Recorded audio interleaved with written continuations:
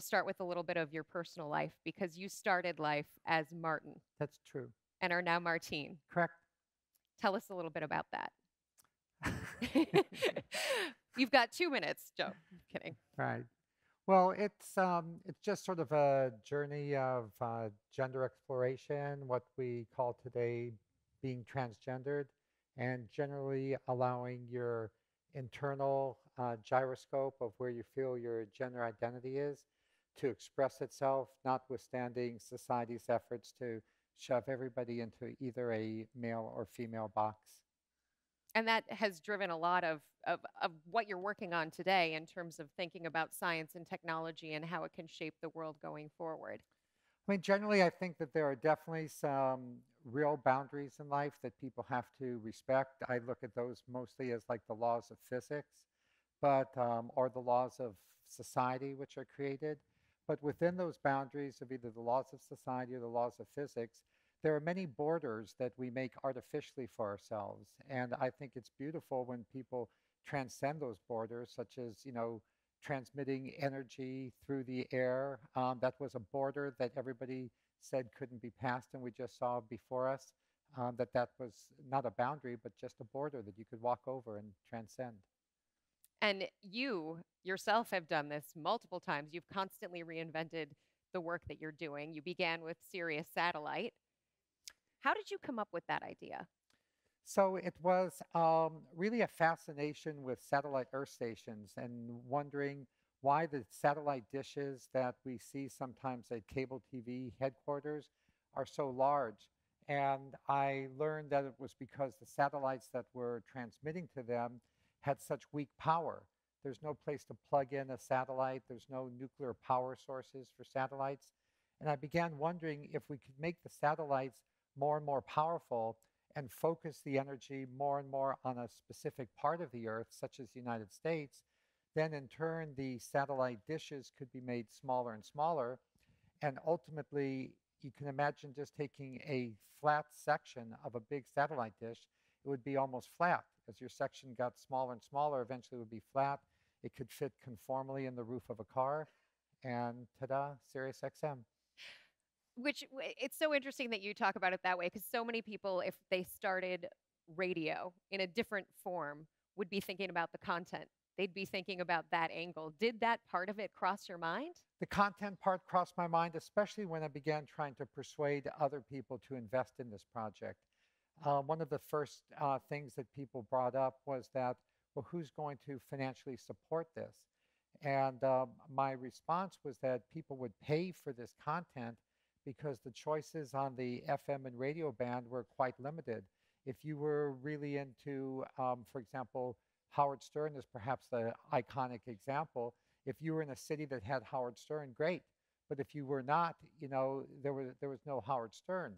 And by collecting people's desire to listen to that content, people were willing to pay 14 bucks a month. And now we have, millions of listeners of Howard throughout North America. And that's actually the largest group of people that come up to me and thank me for SiriusXM. He should be thanking you. It's been great Well, for him too. he has. He's been very generous, so he's been great. And it was, I mean, financially, it was a wonderful thing for you as well. You could have essentially signed off on life at that point and continued on that path. Unfortunately, or fortunately, however you want to look at it, your daughter came down with a life-threatening disease. And you decided you were going to change that you were going to address that because there was nothing out there to address it. Exactly, Rebecca. She came down with pulmonary arterial hypertension. It's a life-threatening disease between the lungs and the heart. She's our youngest daughter, fourth kid, so it was quite unexpected. Everybody else was healthy, and she was healthy up until then. My first thought was, I think that doctors are supposed to take care of this, but the doctors told us that she would need a lung transplant within 3 to 4 years, and that even that lung transplant was just a short purchase of time until she rejected it. I thought that surely there must be a pharmaceutical company working on something, and I went and did research, and I found out that nobody was working on anything because the number of patients with this condition was so few. It was at that time just 3,000 patients in the whole United States, that no pharmaceutical company could make a business on a medicine for just 3,000 patients. So the next thing I thought of was that, well, why don't I use some of our money from SiriusXM to create a medical research foundation, and we'll give grants to scientists, and surely scientists will come up with a cure. I mean, that's what scientists do. So I did that for a couple of years, and really progress was getting nowhere. The people came up with kind of, very beautifully written proposals. But 2 years later, Genesis was mostly in the intensive care ward. That's the name of our daughter. And the medicines that were promised were actually not even 1 month closer. They were still as far away as the day when I gave them their first grants. I don't fault the scientists. Moving biology around is not difficult. It's not easy. But one of the scientists was very honest with me, Dr. Barst from Columbia Presbyterian Hospital. She said, Martine, everybody in our little field loves your generosity, but it's not going to produce a medicine in time for your daughter. There is a medicine that was developed at Glaxo Wellcome, but they kept it experimental and they won't further develop it because the number of patients is too small, and they have a policy of only going after blockbuster diseases, ones that'll produce $1 billion or more in revenues. Surely you, with all of your satellite communications expertise, you could go to Glaxo and get that medicine out of them and develop it for your daughter. It's like, right. I mean, I was like, I thought she was crazy, to tell you the truth. I had never even taken biology in college. The last biology course I took was in 10th grade. But I had no choice. My soulmate, Bina, and I, Genesis's mother, we'd be crying. Genesis herself said, can't you do something for me? Um, so I basically just threw myself headlong into biology. I got like basic college biology textbooks and then medical textbooks and then journal articles. And I would read back and forth, whenever I didn't understand anything. I went back to the college level, then went up to the journal level. I went down to Glaxo. I begged for them to license me this medicine. At first, they said no. At second, they said no. But one of my favorite adages is that people always say no before they say yes. So I kept bugging them, and I built up a credible team of people. I got a Nobel laureate, Sir John Vane, to join my scientific advisory board. And finally, they agreed to license me the medicine for kind of $25,000 and 10% of revenues. They thought this was just get Rothblatt off our floors. I mean, they had thought there was absolutely no prospect of this medicine ever being developed into a drug. And it's so funny because we have now paid them hundreds of millions of dollars in royalties of their 10% royalty. Sales are over $1 billion a year. The number of patients is now over 30,000, so 10 times more patients. All of those are people who just would not be alive without these medicines.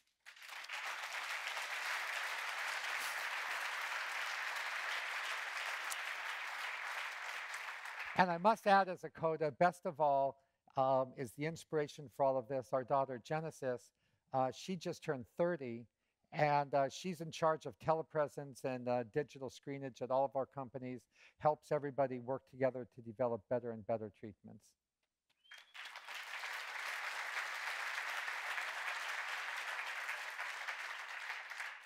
One component that I found very interesting about United Therapeutics is also the idea of payment. It is a business. Yes. It has to be profitable. Yes. But you also are making sure that people who come to you in need are getting that help regardless of their ability to pay. Correct. We faced a fundamental business dilemma at the beginning. Glaxo was, in a sense, right based on what people paid for medicines in the 1990s. You could not support the cost of drug development for a drug that treated 3,000 patients. But fortunately, I did have a legal background too from UCLA Law School. So I looked into my own Blue Cross Blue Shield contract, and I saw that they said that they wouldn't pay for cosmetic surgery, they wouldn't pay for experimental medicines, but there was no price cap on what they would pay for something that was quote unquote medically necessary treatment. So I just really did the math. I said, okay, what net present value do I need to satisfy investors that they'll get a good return on their investment? How many patients are there? Divide the number of patients into that amount of money. What must be the cost of the drug? It turned out it had to cost $100,000 a year. At that time, there was no medicine costing $100,000 a year. And I think many people in our little biotechnology industry should maybe thank me for the fact that now there's like a couple dozen medicines that cost more than $100,000 a year. But fortunately, that means that there are thousands of people with orphan diseases that would have never got their diseases treated. And biotech companies that treat orphan diseases are now amongst the most profitable and successful segment of the pharma industry. I do wonder, a- and this is sort of a curveball question that we didn't talk about before, but you brought it up, so I want to ask about it. The idea of the venture community of funding going towards these businesses that have very big but untested and potentially very expensive to get their ideas. How difficult, if you were starting all of this today, do you think it would be more difficult or easier given the way of the world as it stands today? I think it would be pretty much equivalent. There, people are always disbelieving until something is created for them. And there's great saying by Arthur C. Clarke, the famous science fiction writer who discovered geostationary satellites. He said, if a wizened expert in a field, which are either VCs or the consultants that VCs hire to advise them, tells you something is impossible, they are almost certainly wrong. And if a wizened expert in the field tells you something is possible, they are almost certainly right. So these VCs, they're risk averse and it will always be difficult. What's needed is to be practical, to make a prototype, to show people that this is practical, to be persistent, to be ready to march through 99 no's for that one yes, and to finally communicate your idea in a stepwise, sensible fashion. And entrepreneurs are doing this today. They did it 20 years ago. Actually, they did it 200 years ago. If that wasn't enough, you are now also focusing on what I would say is somewhat of a new venture. You're looking into software, and you believe that software will have consciousness. That's right. Yes, Rebecca. I'm really inspired by the exponential growth in information technology. Ray Kurzweil, the author of Age of Spiritual Machines and The Singularity is Near, he's on our board of directors. And he has actually, had a very successful track record in terms of predicting new inventions that will come about as a result of the exponential growth in IT technology. So it seems to me that the natural extension of Ray's ideas is that we will get to a point where software is so sophisticated and so capable that it will do its best to persuade us that it's conscious. And at the beginning, everybody will say, no, you're not conscious, you're just a smart puppet. Hackers and makers and software companies and DARPA contractors will work harder and harder and harder to make this consciousness more and more affable, more feelable, more real. And there will come finally a tipping point when you can have a group of psychologists that would spend a year with a software mind, and after a year, that group of psychologists would say, this software mind is as human as any person, although it lacks a body. Do you ever consider the downside of that? Sure, absolutely. There's the possibility of crazy software minds, and in fact, about 1% of all human births result in a condition, a psychological condition, where people just have a lack of affect and even a antisocial behavior type of disorder. But fire was used to burn people, and they used fire to say, if you're telling the truth, then your hand won't burn when you put your hand. Those just horrible, horrible things been done in the name of fire. But our whole society is based on fire. So I believe that the answer to the negative face of technology is to emphasize the positive face of technology, build better and better positive technology, create safe harbors for positive technology, because ultimately it will take a good software mind to catch a bad software mind. It is said that you want to knock down the wall between biological and digital life and death. What does that mean?